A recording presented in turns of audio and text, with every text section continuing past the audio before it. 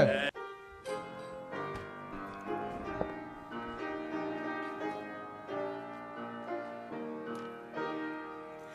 I've heard of a land that is wondrously fair. They say that its splendor is far beyond compare. In that place that's called heaven, my soul longs to be. For where Jesus is, that will be heaven for me. If walls weren't jasper, if streets were not gold, if mansions would crumble, if folks there grew old, still I'd see everything I've been longing to see. If Jesus is there, it will be heaven for me. Heaven for me. Heaven for me. Jesus will be what makes it heaven for me. All its beauty and wonders I'm longing to see. But Jesus will be what makes it heaven for me. Heaven for me. Heaven for me. Jesus will be what makes it heaven for me. All its beauty and wonders I'm longing to see.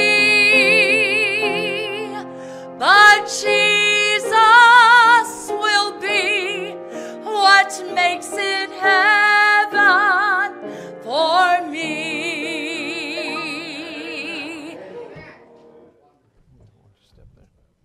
Amen. Thank you. I have video of that girl when she was very small, and certainly good to see the Jarvises again. Turn with me this evening, if you would please, to Ecclesiastes chapter number 8. Ecclesiastes 8. I believe I'm on there. Yes, sir. I'll push this off to the side. All right. Ecclesiastes chapter number 8. Brother Slabaugh, good to be with you again, my friend. Appreciate you very much. God has really blessed this church, and you got a wonderful pastor, such a special man of God. Ecclesiastes chapter 8 tonight. I want to say right off the bat, I appreciate my Bible, and I hope you do too when you look down and think about how many people never have a copy of the Word of God. First of 11 trips I ever got to take into Old Mexico years ago with Brother Demarest down there in El Paso. I remember handing a John and Romans to an 82-year-old man for the first time ever cast his eyes upon a copy of the Word of God. And to watch him sit down and just look at it so differently and then begin to weep as he read it. And certainly I was weeping more than he was. It had an impact on me, and I just never have forgotten that to see it. Ecclesiastes 8, chapter 8, verse number 1. Who is as the wise man, and who knoweth the interpretation of a thing? A man's wisdom maketh his face to shine, and the boldness of his face shall be changed. I'll counsel thee to keep the king's commandment, and that in regard of the oath of God. Be not hasty to go out of his sight. Stand not in an evil thing, for he doeth whatsoever pleaseth him. Where the word of a king is, there is power. And who may say unto him, what doest thou? One of the great convictions that we have about getting the Word of God into people's lives is because where the word of the king is, there is power. And if somebody has this eternal living book called the Bible, God has the ability to speak and to work and to change lives. And I want to speak to you about that tonight. Where the word of a king is, there's power from verse 4. Let's pray. Father, it's been a busy day today. Thank you for letting us serve you today in different capacities in this church, in our lives. Thank you for our safety. Lord, your business is at hand. The book is open. I merely want to be a mouthpiece just to preach the Word of God and be timely and say the right thing and stop at the right moment. You've been sure good to us, Lord, throughout the years, and I thank you so much for it. It's because of your Word and because of your Son and because of His blood, because of His righteousness and all that Christ is. Tonight, remind us of this cherished book that we hold, and thank you again for it in Jesus' name. Amen. Kings in Solomon's day, they had a vast amount of power. Their word was the final word. Their will was always so. No one could veto it. If the king got angry, the Bible says that his wrath was as a roaring of a lion. The Bible says in Scripture that the king that sitteth in the throne of judgment, he could scatter away all evil with his eyes. In other words, he was so powerful that he could actually move his eyes and his servants would know, do this or do that. But then you take the word of a king, when he spoke, it was the final authority. If he was mean, his countrymen, they were mere slaves. They had to do everything that he said. He had the final say-so. And by the way, I'll just parenthetically stop for a minute and say I'm thankful I live in a country that one person doesn't have the final say-so about things. And America may holler, we want Hillary, and God says, no, I want Trump. Where the word of a king is, there's power. I mean, and I'm thankful for the democracy that we live in. But in the Bible days, we learned that whatever the king says, it was absolute. And of course, our God is the King of all kings, and His Word has all power and eternal authority behind it, and it'll never change. Heaven and earth shall pass away, but my word shall not pass away. And tonight I appreciate the fact that in this old King James Bible, I believe that it is God's eternal, inspired, and I'll take it a step further, preserved Word for the English-speaking people. And this Word of this King that I hold and you hold tonight has so much power in it. I think our familiarity with it sometimes leads us to maybe not respect it as much as we used to, and maybe we're not as moved by it as because we've heard about it so much and listened to it. But this word of a king in which I preach from tonight, it has the power to, I believe, excite our awe. Now, I'm 59 years old, and I don't find too many times in life I'm struck by many things that I stand back and I say, oh, wow, that's awesome. And there are some times that happens occasionally, but I tell you what, this Bible that I have here, it still has the power to excite our awe. I mean, I can be in it sometimes and reading something, and I almost get like a kid. I'm like, wow, look at this. This is good.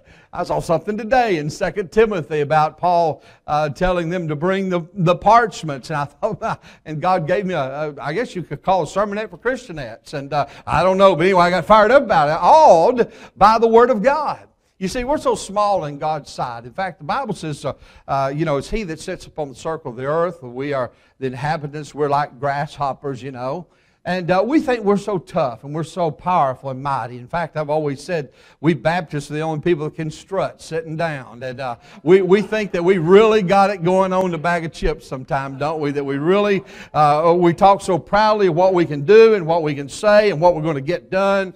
But buddy, I'm going to tell you what, when God is the King of all authority, summons something to take place, we ought to realize we ought to be awed about it. The kings of the Bible, in the Old Testament especially, we'll find death and life was clearly in the power of their tongue. I think about old Daniel. The Bible tells us that the king commanded, and they brought Daniel and cast him into the den of lions. There wasn't any hung juries or any acquittals or anything of that nature. What the king says happened to Daniel. I think about old Shimei that cursed David in his life. After David was dead and gone, Solomon looked to Benaiah, the son of Jehoiada, and said of Shimei, who got out of line, you go and fall upon him. And they went and took his life, and nobody said anything about it. I think about old Joab, the great military leader for Israel for years. The Bible teaches us that he got out of line too and crossed the line of demarcation. And Solomon said, the great king said to Jehoiada, Benaiah, the son of Jehoiada again, go and fall upon him. And he did. And no one stopped him. If it was a Pharaoh and he ordered the killing of the babies, it would take place. If it was a Herod that ordered the killing of the babies, it would take place. If it was a David that would order Uriah to the forefront of the battle, he would be put at the forefront of the battle. If it was a John the Baptist, so somebody could say, bring me the head of the Baptist on a charger, and it would take place. Because as the king spake, it was done. In Solomon's day, Solomon could have said, bring me that baby and I'm going to cut it in half, and nobody would have arrested him, nobody would have stopped him, because where the word of a king is, there is clearly power. And whatever the king said, it got done. Now when I think about creation, we have the privilege about every 8 or 9 weeks to go back to Florida and plug up and get rejuvenated and head out again. And in doing so, I'm awed by the oceans. I'm awed by the mountains as I travel and see God's creation and the beauty of what He's done. But I want you to imagine tonight, before there was no days, when God said, let there be. And as Scripture says, it was so. God, with His Word, spake this creation into existence. By the word of the Lord were the heavens made, and all the host of them by the breath of His mouth. When I think about His creation, I'm like, wow. I mean, and that's what the creation is meant to do. Not for us to worship and serve the creature more than the Creator, but to recognize how powerful our God is when He spoke with what He did with His Word. I want to remind you here tonight that His Word has the power to create a new person. Therefore, if any man be in Christ, he is a new creature. Old things are passed away. Behold, all things are become new. I want to remind you tonight that by the living Word of God, the Bible says we're born again, not of corruptible seed, but by the living the Word of God, which liveth and abideth forever. God has given us a book that will change people's lives, that will get people saved, that will alter what takes place in their lives. God can create new things with His Word that works in somebody's life. It has the power to excite our awe. Not only does He have the power to create things, but He also has the power to stop things, to cessate things as well. You see, God can say, I don't want that to happen, and it can happen. We find in the Bible, just as God commanded that the flood would flood the whole earth, and I do believe in a worldwide deluge. And it happened because God spake and wanted it to happen. Upon His command, fire and brimstone could fall upon cities like Sodom and Gomorrah and leave men in piles and a city in ashes, because God says, I want it to stop. You see, God can order things to come alive. He can make alive, and the Bible says He can also kill. And God with His Word has the power to do those things. Herein is how we can understand as we study the Bible that God knows the end from the beginning. I look at the Middle East sometimes and I think, how can it be that God Almighty has said that one day they're going to beat their swords into plowshares, and this crazy Middle East as we see it, in this crazy world, everybody's going to come and submit to the Lord Jesus Christ. But I want to tell you something today. God Almighty with His Word has the power to stop this mess that this world is in today. And just as Daniel said it would happen as he prophesied, and just as John saw it on the Isle of Patmos as the great revelator, whatever God has said, amen and amen, it will be so, my friend, because His Word has the power to do it. For where the Word of a king is, there's power to excite our awe. And maybe tonight you sit here, and there was once a day that you would open the Bible, and when you would read it, you would get excited about it. And tears would fill your eyes, and you were awed by it. Now you lightly throw it aside. Now you don't take time to read it. Now you don't see the importance of it in your life. Oh, my friend, never lose your awe for the Bible, because your Bible has the power to excite your awe. Think about what your Bible has done for you in your life. Where would you be without your Bible? If somebody took your Bible from you, where would you be, my Christian friend? You'd be in a mess tonight. Oh, we grow in grace and in the knowledge of the Lord by the Word of God. As newborn babes, we desire the sincere milk of the Word that we may grow thereby. And maybe you sit here tonight and you've lost your awe, and you've lost your respect, and you've lost your genuine humility when it's preached and when it's read, and you forgot to look up to heaven and say, God, you're an awesome God. Thank you for this word of a king that I have here tonight.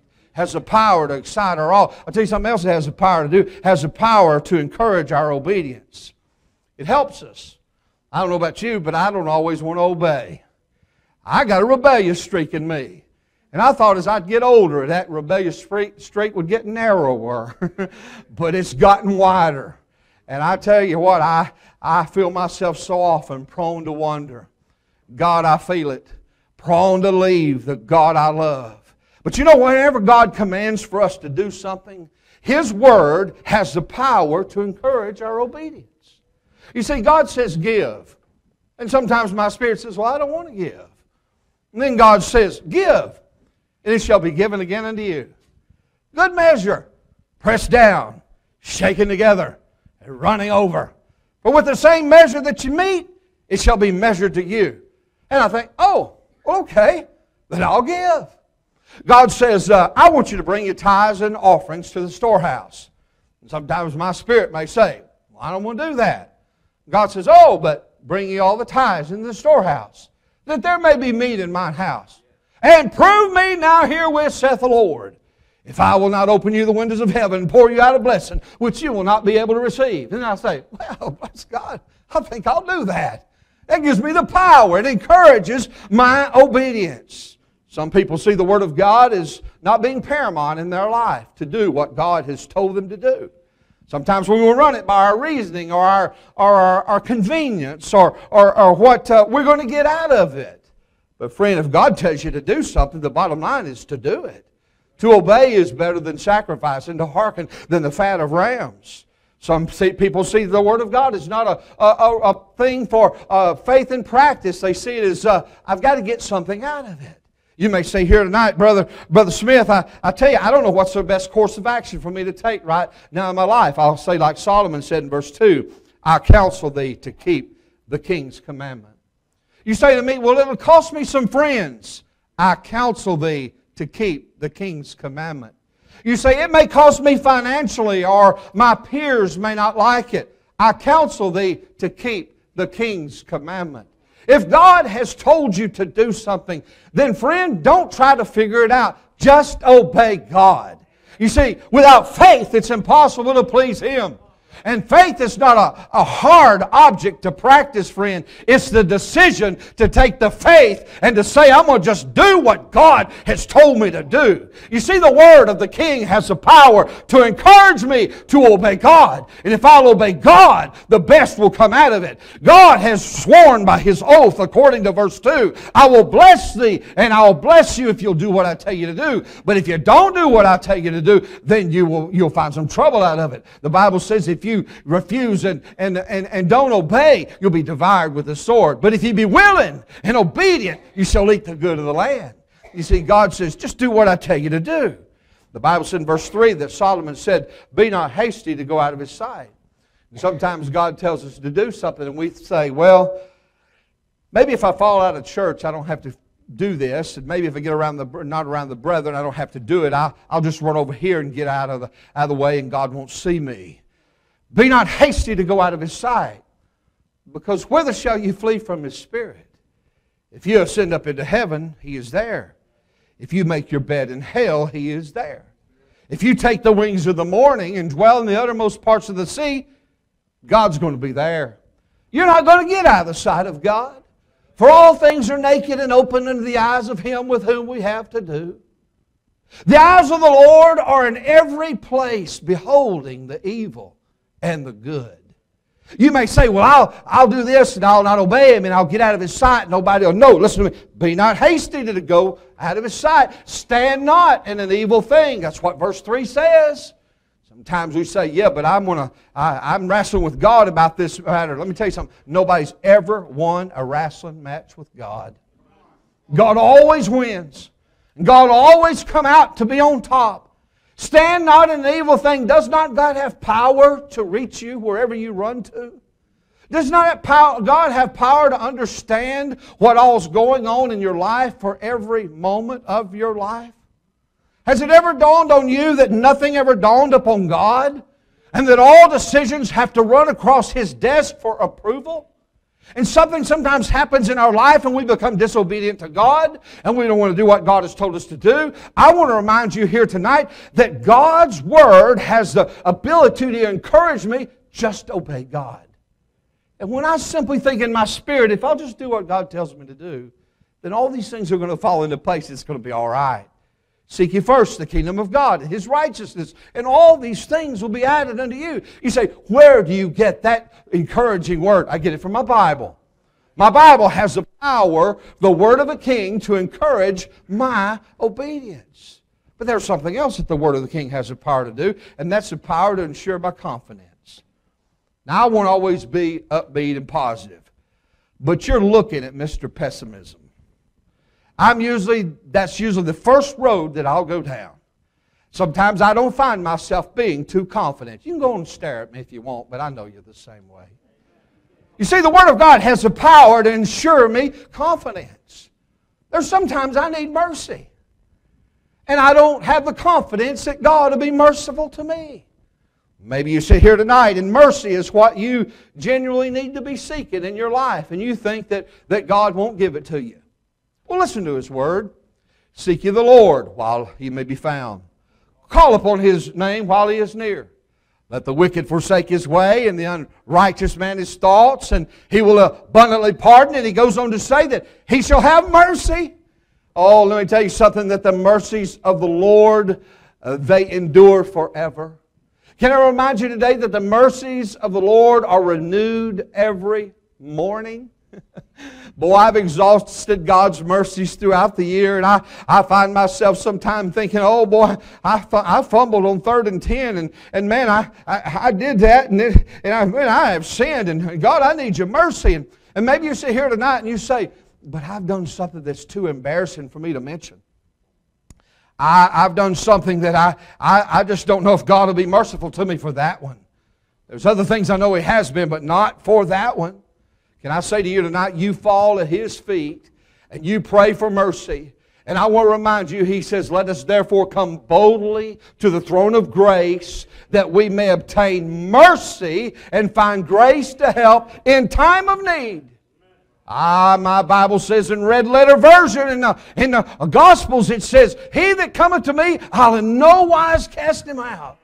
Man, I love that verse. Sometimes I get to thinking, I get this old condemnation on me, and I know I've sinned, and I think, well, God won't forgive me. But then all of a sudden I realize, wait a minute, God said that He would forgive me, and God would be merciful to me. And friend, when I come to God, it's not that He's saying, you get out of here and you fix this later. God is always loving and merciful to me anytime I come to Him. And I'll tell you what, the Word of God ensures me to have that confidence that that mercy of God will always be there when I need it. You need mercy to not fall before Him at this altar call in just a minute and say, God, be merciful to me. Don't give me what I deserve, please, God. I beg you, have mercy, God. You know what you're going to find? You're going to find the mercies of the Lord. I promise you. Maybe tonight you just don't need mercy, but maybe the truth of the matter is your confidence level is low because you need mending. You see, if the sparrow falls to the ground, He sees it and He's aware of it. And maybe you sit here tonight and you're struggling with some kind of hurt. This world and its happenings has chewed you up and spit you out, and the devil's left you for dead. Maybe somebody here tonight has stabbed you. Maybe they've lied upon you. Let me tell you something. You stick around this thing long enough, it's going to happen to you. You're going to get wounded, and you're going to get bruised, and you're going to get hurt in a way that you never imagined. I'm going to tell you something. The devil has got some big torpedoes, and you've got a target on your back as a child of God. And I quietly and simply state these truths here tonight because I know the Word of God has the power to ensure my confidence that if I need mending, God has a way of mending my broken heart. I don't like it when people lie on me. I don't like it when somebody says this. I don't like it when somebody does something. But you know what? And my heart is bleeding and hurting and bruised. Guess what? God has a way of mending that. With His Word, He has a way of fixing that. But maybe it's a little bit more of a hush-hush thing, because maybe it goes back to days in your family that maybe it was incest, or maybe there was a rape, or maybe there was a divorce. And maybe it's that situation that, like the old Spanish proverb says, every home has its hush. And if one of the kids brings up that subject, you say, shh, don't mention that. Let's don't talk about that. The truth of the matter is you're doing well on some cylinders of your life, but over here, this thing has just got you messed up. And this thing has got, you're just inside, you're hurt. And you want to say, but preacher, if I could just tell you what that guy did to me. God knows what he did to you. If you knew how my heart bleeds and how I hurt, she ran off and left me and left me with this, and I'm really hurt over this. And truth of the matter is, I'm really dealing with some bitterness over this, and I don't know how more I've jumped some big hurdles in my life, but this is a big one. This one's weighing me down.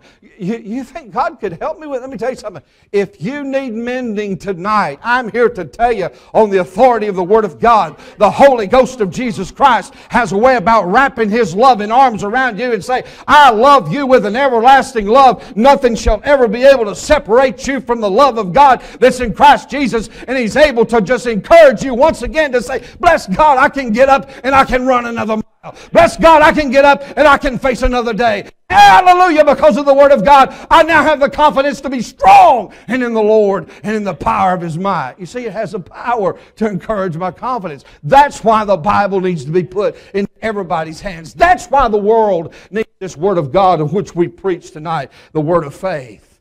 Maybe tonight it's the fact that you need motivation. I don't know about you, but the older I get, the harder it is to motivate me. Man, I tell you, I get motivated by buffet bars and coffee and caffeine and ding-dongs and Big Macs. But some mornings I get up and my bed is Velcroed to my back. And the last thing I want to do is read my Bible and pray. And the last thing I feel motivated to do is get up and just do right. I'm not talking about do something, but do right. And before I get out of the house, I've done kicked the dog and got in an argument with the wife. And I don't have a dog, but anyway, if I did, I'd probably kill him. But anyway, and I'm just not motivated. Well, listen to the Word of God. If we confess our sins, He's faithful and just to forgive us of our sins and to cleanse us from all unrighteousness. You say, my sins weighted me down. God's faithful and He's just to forgive you of your sins. You say, but I just don't have the sufficiency to go on. His grace is sufficient for you. I'm overcome tonight, preacher. Hey, can I remind you that greater is He that's in you than he that's in this world? Something's conquering me. Wait a minute, we are more than conquerors through Him that loved us. Hallelujah. The weapons of our warfare, they're not carnal, but they're mighty through God to the pulling down of strongholds. You say, but my conscience is really bothering me. Let me tell you something. His blood is able to purge your conscience from dead works to serve the living and true God.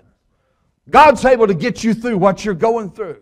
Maybe the devil and the brethren and circumstances and money and people and things have convinced you that you're done for.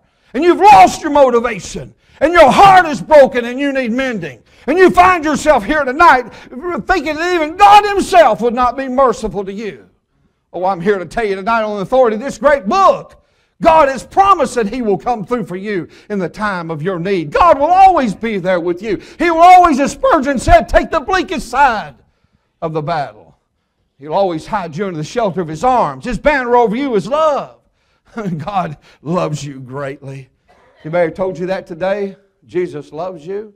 You see, His Word, the Word of a King, has the power to ensure my confidence. To say, well, hey, they may not like me and nobody may not believe in me, but God believes in me and God's invested in me and I'm covered in the blood and I'm saved and sanctified. I'm sealed and God's with me and God will never fail me. You know what? If I'm in this thing all by myself, hallelujah, I can go on.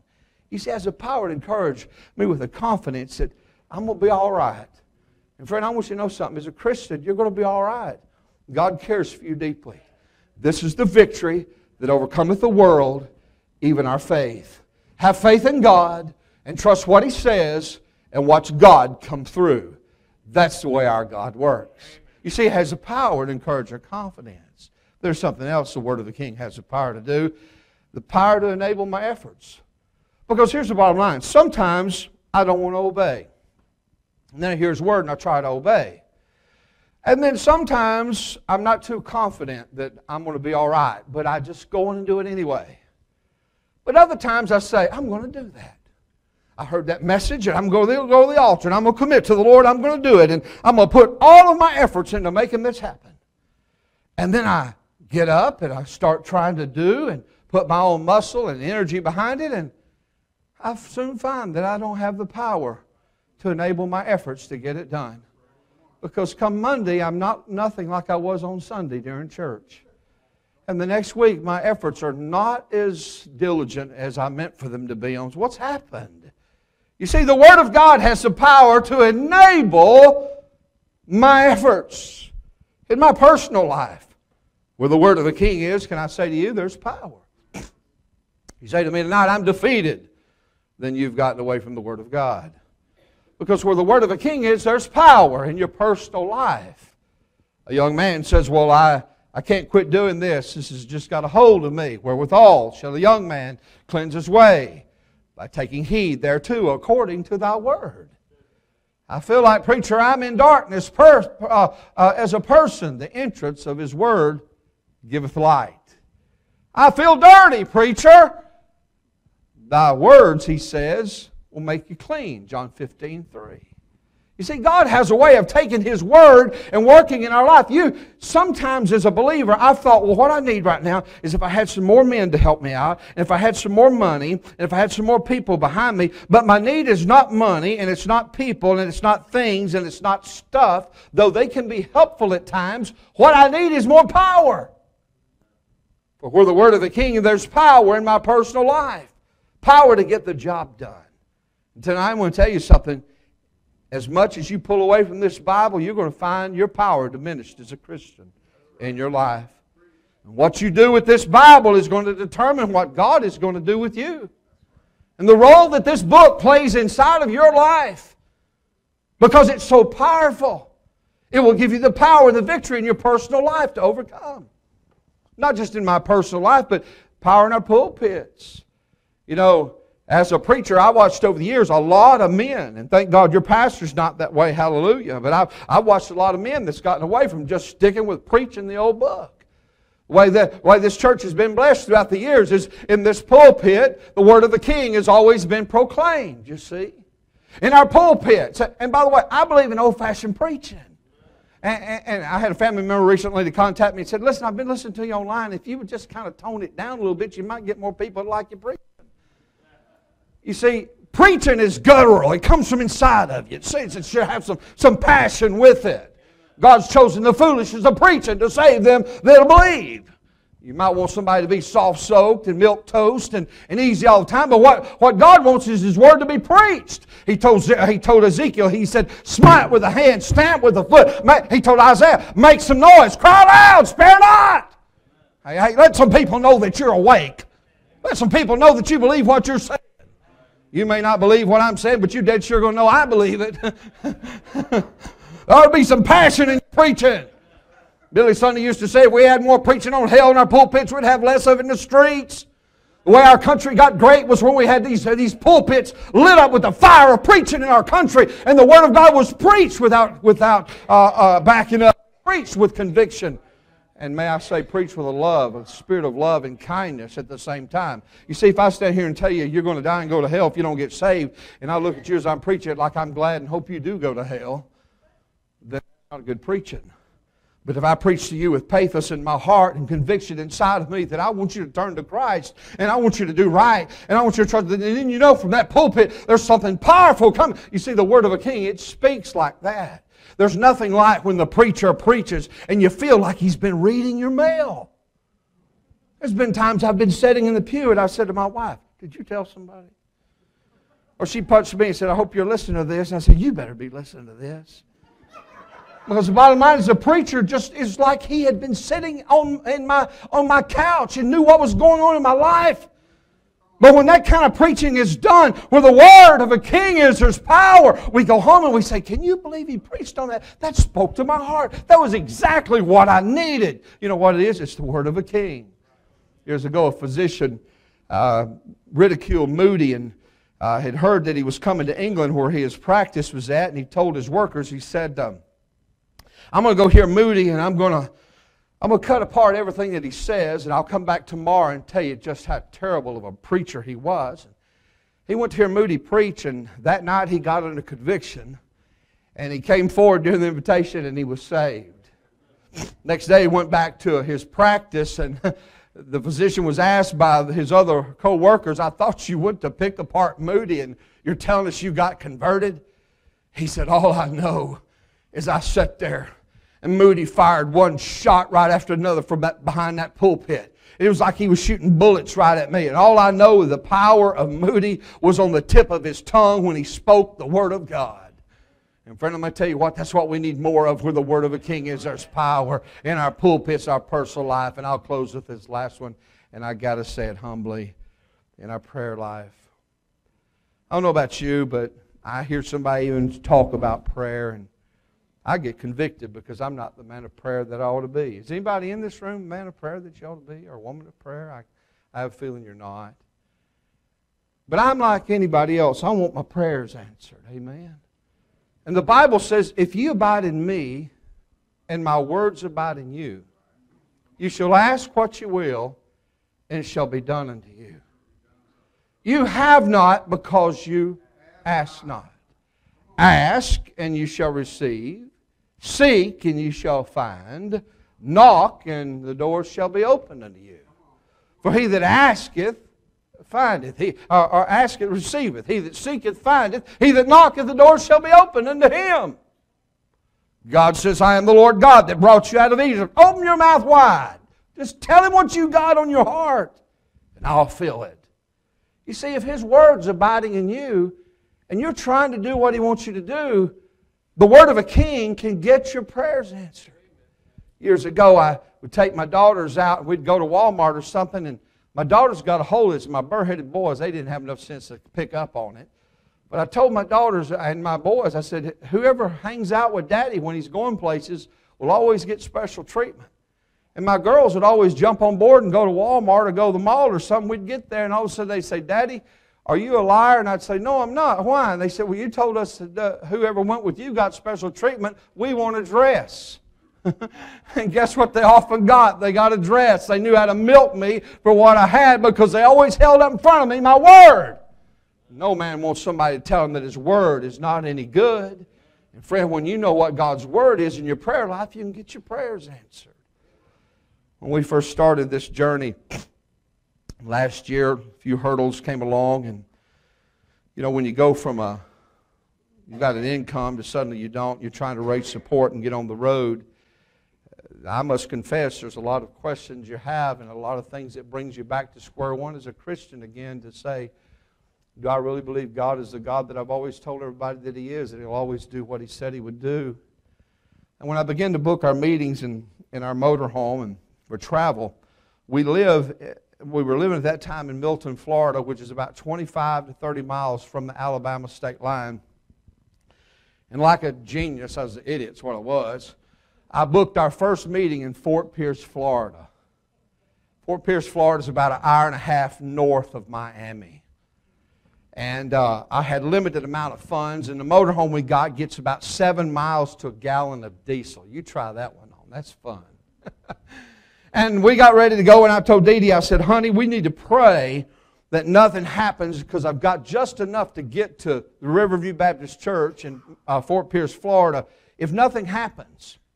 Well, we started out across Panhandle, Florida. That's a big panhandle. And then we turned and we headed south down the heart of the state. It's Interstate 75. And I had called ahead and got a place that we could plug up our motorhome and paid $10 for it. You see, you just don't plug up those things on a Burger King parking lot. They're pretty big, and you know, you got your car and everything. And so we made that first place. The guy comes out at closing time and says, hey, preacher, I'm sorry. I didn't think you was going to come. I went on and rented your place out. And I said, man, why? You know, and he said, well, I'm sorry. And I had to drive about an hour and a half to find a place to plug it up. I didn't have sense enough to do what they call boondocking it yet. And so I used about half a tank of diesel. I didn't have the money. I said, oh my goodness. I got up the next morning, I told Dee, I said, honey, we got to pray because just the little bit of funds we got left, we're not going to make it if something don't happen. But we're going to just go by faith. We pulled out on the interstate, and as soon as we did, there had been a car wreck way on down the road. Some people had been killed, and cars caught on fire. And listen to me, I'm not preaching now, I'm telling you the truth, all right? And we were in the middle of the interstate, and we sat there for 3.5 hours. And it was hot. It was deep December. Now, you imagine that, December hot. We're in Florida. So I pulled the air brakes, and we just sat there with it running, and I watched another half tank of diesel go out of it. And by that time, I'm like, oh, my soul, what are we going to do? Oh, my goodness. And Dee says, well, you want to call our pastor? I said, babe, this is our first trip out. I'm not going to do that. I said, we just got to believe God to work this out. And we're not going to have enough money to make it. We're just sitting there in the interstate. Cars, big, giant parking lot. As far as the eye could see, front and back. People stopped. Dee said, what are we going to do? I said, baby, you remember when we first got saved years ago, when we got into Bible college, how we had to pray for God to give us a hot dog? Had to pray to get our shoes resold. Or just, I said, maybe we've forgotten those things in our prayer life. I said, let's pray. Right there in the middle of the interstate, bowed our heads. And I remember I had kind of a broken heart, and I said, Lord, I know you're in this. I'm trying to do right. And I should be taking better care of my wife than I am now, but I ain't got the money, God. I don't want to call my pastor. And we're right here in the middle of this interstate, and we're not going to make it to our first meeting. God, what's going on? I said, God, I don't know anybody in this state, but I'm asking you to give me $100. That's all I need, God. It'll get me there. Said amen. 30 minutes went by. Nothing happened. All of a sudden, my wife said, there's a lady beside us, and she's crying, and she's waving at me, and she's trying to get my attention. And I'm thinking, oh, good night, I may have bumped her, or what's happened? And I look, and there's this lady. She's driving a Lexus. She's got diamonds on her fingers, and, man, she's crying, waving at us. I'm thinking, why is a lady like this trying to stop gypsies like us running up and down the highway? It's not normal, you know. I'm thinking, my wife said, what do I do? I said, well, let's open the door and see what she wants. And my wife opened the door, and she goes, if you'll let me use your bathroom, I'll give you $100. I said, well, good night, get around, come in here. And she was already parked on the interstate. She jumped up in, I stuck my hand out, she bolted by me, ran back to the bathroom back there, slammed the door, and I'm thinking, oh my word, man, what's going on? My wife goes, there's the $100 we just asked God to give us. I said, sure is, isn't it? And I thought, no, I can't do that to her. You know, all been in that predicament. You know, man, when you got to go, you've got to go, brother. I'm telling you. And so I think, I can't take her money. A couple of minutes later, she comes out of the bathroom. She says, oh, I'm going for an ultrasound. They've had me drinking all this stuff. I'm pregnant. She says, here's $100. I was just praying. If God, I don't want to get out in front of everybody and use the bathroom on this interstate, but if you'll give me a bathroom, I'll give whoever it is $100. Here it is. I said, man, we can't take you $100. I'm sorry, God bless you. We appreciate it, but here's what we're doing. Gave her one of our cards, and she said, well, I'm an independent Baptist. I'm a member of the Fellowship Baptist Church in Lake City, Florida. And she said, I'll pray for you. I said, well, God bless you. Do that. She gets out, gets her card. She's so happy. And she shuts the door, and my wife goes, there went $100. I said, I know it. Maybe I should have took it, but we couldn't do it. But you know what the Lord showed me? The Lord showed me, Brother Slabaugh, if He wants to get me $100, He can cause somebody to have to use the bathroom to get me $100. And do it in the middle of the interstate. Now, friends, I'm not making this up. This is too crazy to make up. I'm telling you the truth now. This is what happened. Well, we started on down the road. A couple years back, I got my account hacked. And somebody got all my money. If anybody ever does you that way, they'll mess you up. And I've got a banking app on my thing, so every day I open that banking app to remind me that I'm broke and I don't have any money. But I open it up to look and see, if anybody's done it again.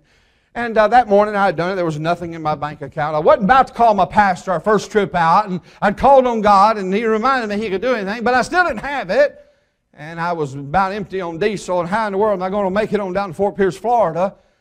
And so I did. He said, what are we going to do? I said, let's put the last we got in, and we did. Still wasn't going to be enough.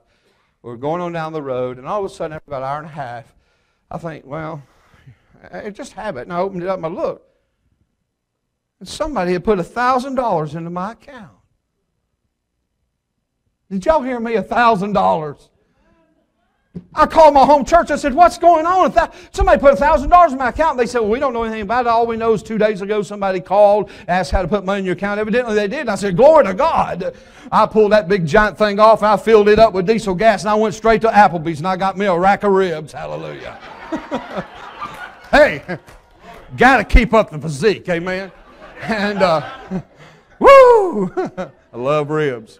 But, anyway, we limped on down to Fort Pierce, Florida. Mark Leonard down there, the pastor, they fed us really good for 2 or 3 days, took us on for support, came back up to Eustis, Florida. Mike Watkins at the Lighthouse Baptist Church, they took us on for support. Man, we just floated back home that next week. So excited. Boy, there's a big God in this world, isn't it? And He's our God. And He loves us. And He's for what we're doing.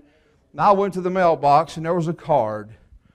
And it was from the Friendship Baptist Church, or Fellowship, I can't remember which it was, in Lake City, Florida.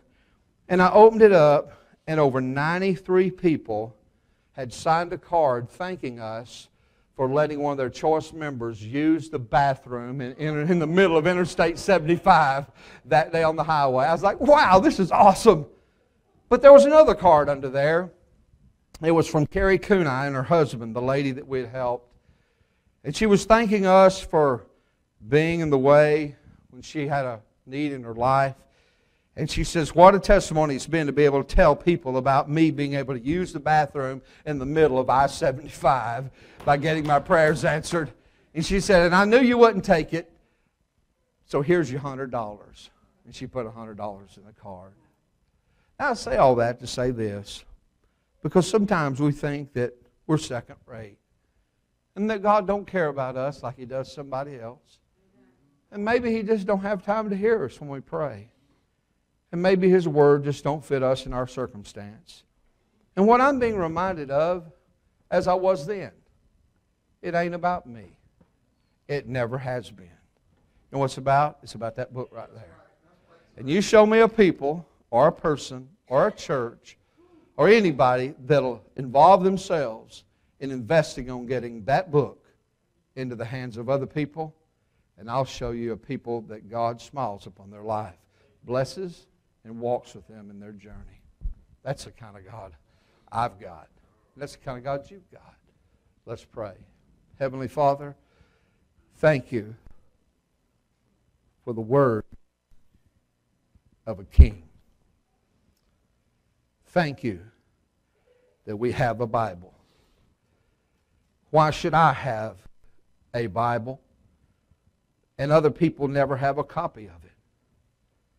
In fact, I have it on my phone. I have several copies in our motorhome. I have several copies back in Fort Walton. I have more than I could ever read.